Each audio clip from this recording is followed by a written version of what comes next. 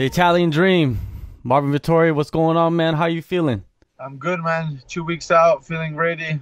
And again, I'm ready to go. All right, man. Before we get into all of that, I wanted to talk about last weekend. UFC Norfolk. The main event was for the vacant flyweight title.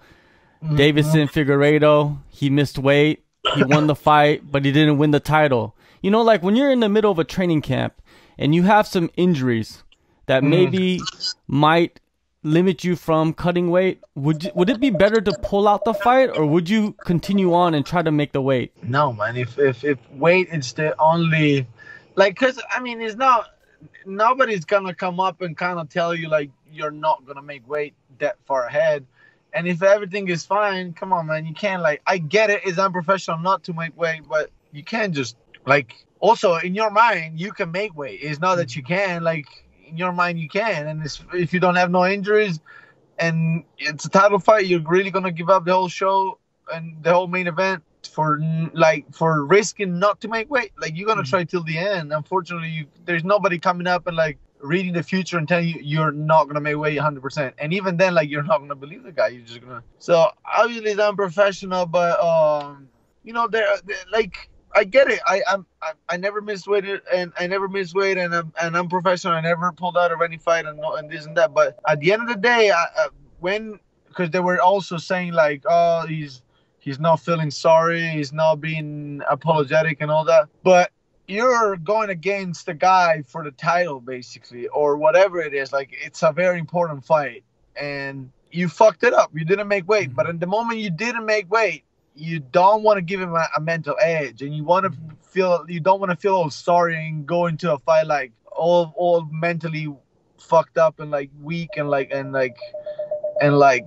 all that, because at the end of the day, you fucked up the weight, but the day after you got to really fight, and no matter what, you got to win. So I mean, the attitude after, you can't really.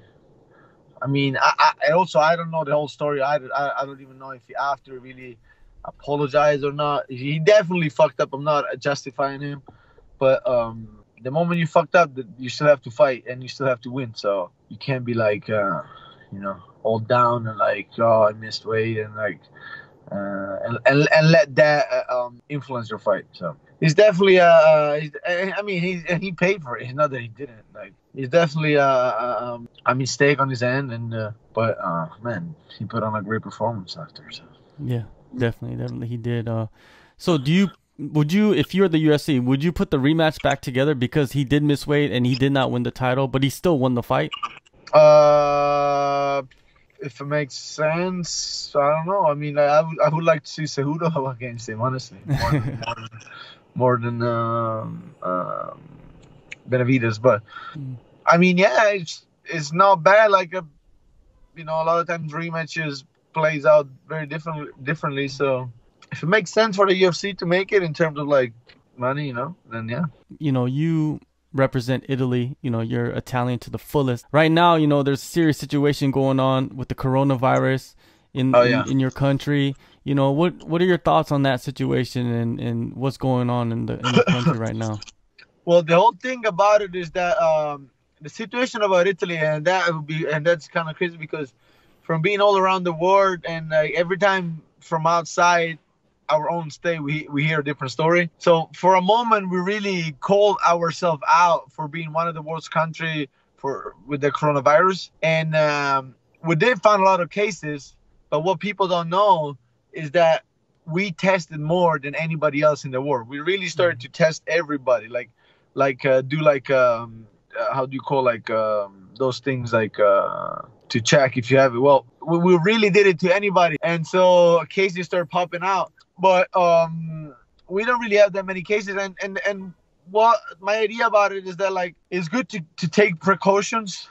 It is good to take them early too, not to let it spread out. So it's good to be aware of it early on, but at the same time, it's good to stick to reality, and because sometimes media really can really tell a different story sometimes, and put people into panic, you know, and that's what happened. A lot of it that's what happened, and I feel like more than actually a problem for health is actually causing a big problem for economy, and then things like Trump saying don't go to Italy and like things like that. Like, like they can really also, Italy's not going through the best moment. We were starting to kind of see like a growth again, a start to kind of like a restart a little bit. But I think this can really give a hit Italy hard in a sense of on the economy. So I mean, it is good to take precautions, but we have to stick to the facts also. Like it's not like a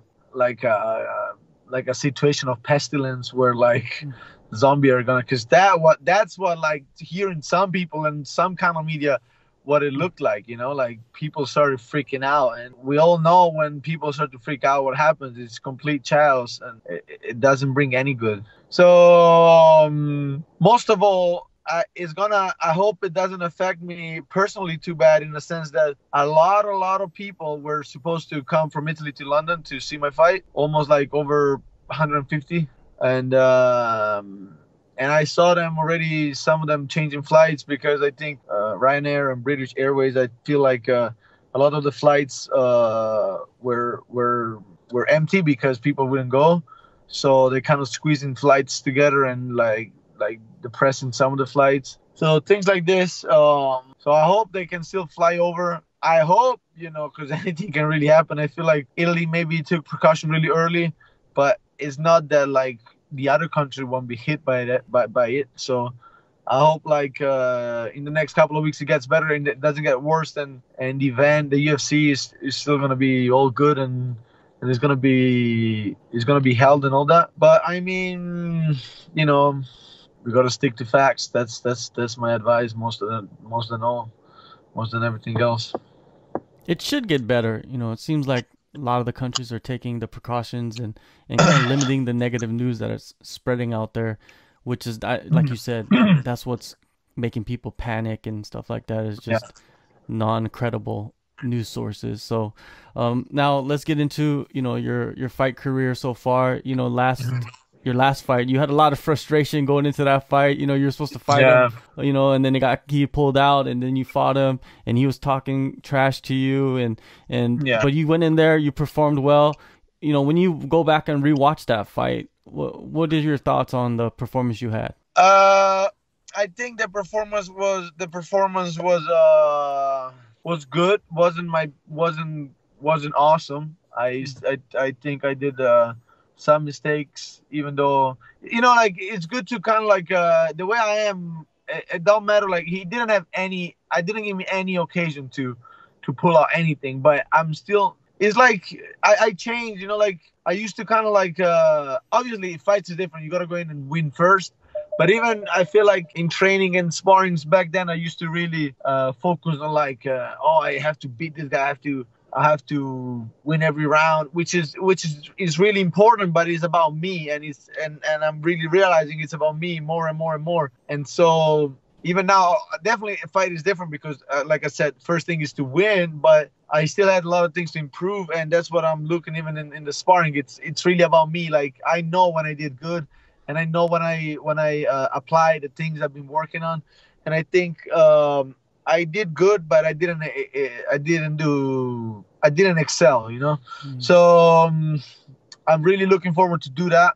I think I still improved a lot since my last fight. I tightened everything up, and I added a lot of things to my game, and mentally and physically. And I hope Darren is just good enough to let me show that, when I get in there, I don't stop. There's no way you're gonna make me slow down or anything. I'm coming at you for from the first second to the last second. So I mean, I did a lot of good. I controlled the fight all the way. I didn't give him any chance.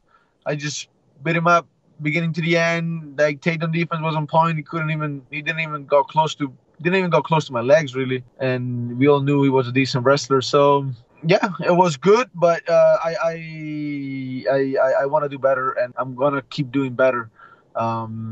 So after this fight, I think I'm really gonna showcase my improvement, and I'm gonna send another message. I'm gonna be on a winning streak. Just before that, I fought the current champ, then lost in a very close split decision. And Saturday I'll be there watching the fights, and I know they're fighting for my belt, and nothing. I mean, I'm just after this fight, I'm really gonna ask for name because I think I deserve it. I think I need to work my way up, and I need to prove that I'm the best because I think I am the best. So yeah, I mean, I did good, but I want to do way better, and I want to prove that I'm improving every single time. You can stay and like you can study me, you can watch me as much as you want, but every time I'm gonna come in better. So it's kind of worthless in a way. Did you expect a name after this last fight? Because I think a lot of people did. Because you fought some tough guys in the past, so they thought, you know, you're on a 2-fight win streak.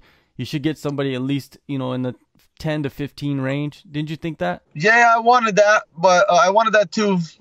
It is what it is. I mean, you know, every fight is a new challenge. Every fight is an opportunity to get better. And you know, nothing has never been given me for free. You know, like no favors, never. And I don't want them, and it's fine. You know, I never had. My life has always been like this. Like I always earn every single bit of it, every single little piece of it, every step I've done it, and I earn it by myself. So you know, I'm not gonna complain. There is other situation where I'm like, fuck, like yeah, exactly, like you should have fight somebody else. You should have like, it's okay. I'm not the guy that is gonna let like you know like people not give me what is my worth. But at the same time, I'm in a position where an extra win won't hurt me, and it's another fight, it's another challenge, and it is what it is. But after this fight, I definitely want to name.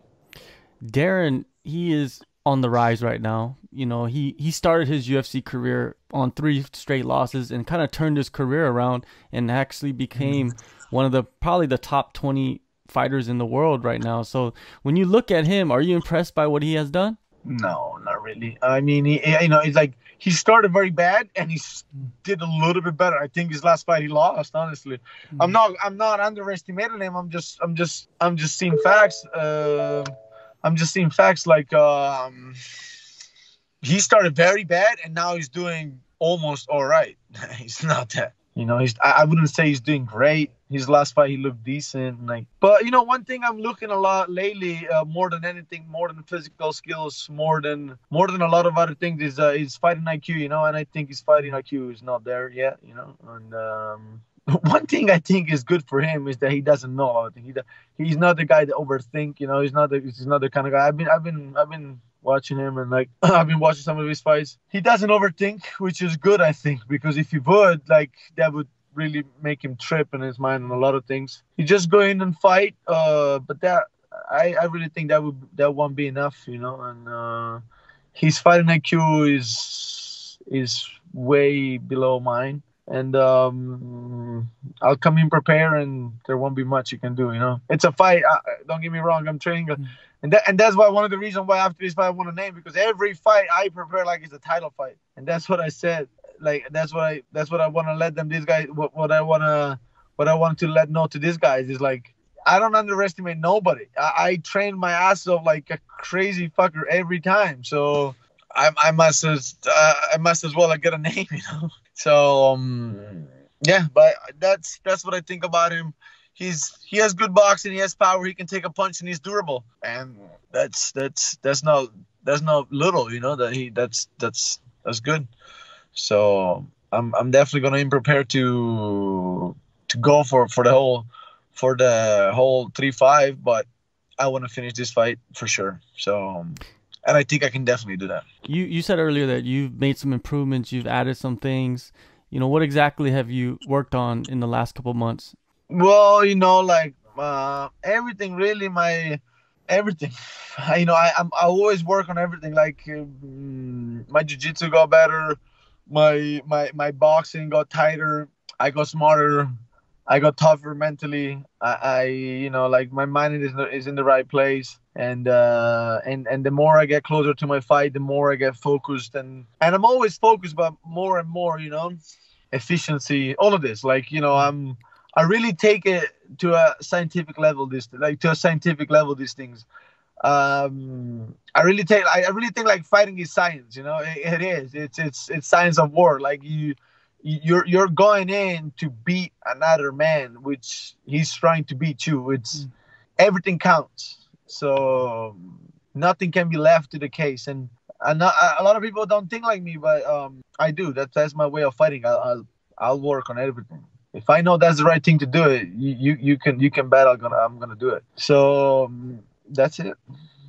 So with that said, you feel like you're gonna go in there and put on a technical performance where you eventually end up getting the finish then? I'm just gonna I'm just gonna overwhelm him. Like he'll crumble. I'm gonna make him do mistakes, and I'm gonna catch him. Now this fight, you know what I mean? Like you're in a particular position where it's like you're kind of fighting just for your position. Do you see like a win over Darren Stewart is gonna make you propel in the division, or is it kind of you're just fighting for your position? I think he's still gonna add, like it's still a win in the UFC. It's still, I think he's still one of the good guys outside top 15. So I think he's gonna add, but I'm not fighting to be top 15 anyway. I'm fighting to be number 1. So if they're gonna rank, rankings are funny sometimes too. You know that for sure. So I'm not really tripping about that too much. So I'll know I'll be on a 3-fight win streak. They'll know that the fight before that was a split decision loss. The fight before that was a very weird draw to a guy that now is top 10. So my whole fights were basically against top 15 almost. So, and never, always good, always close fights. Always always they were tried, I won't go over any fights, but they try to kind of steal fights on me, a lot of times. They never really come and try to beat me. So the raw talent was there from the beginning. I think now we're just polishing up more and more and more and more and more and more and more until nobody won't be able to do anything about it. Well, you're still so young too. You have a lot of experience, but you're still so young. So it's like the future is so bright for yourself. You know what I mean? Because you have that experience. But you see, a lot of these other guys, a lot of people they say that, right? And I mean, it is true. I'm young, but nobody really takes this how I take it. Like people don't understand. Like I give up everything for this sport from day one. Basically, from day one, I give up everything. From when I'm 17. I give up everything. And I mean I started 16, 18 or late 18. I finished school, and from that time my life was just MMA.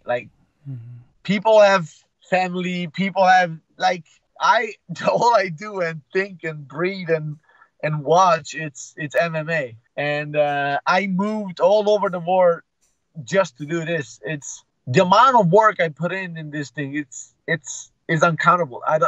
I really think I've been around places. I've been training with a lot of people, and I don't see anybody as focused as I am. And so it's just a matter of time. I think it is. And so I'm young, but I mean it's about how much work you put in, more than the age. So yeah. This weekend, you said you're gonna be there, cage side. I'll be there.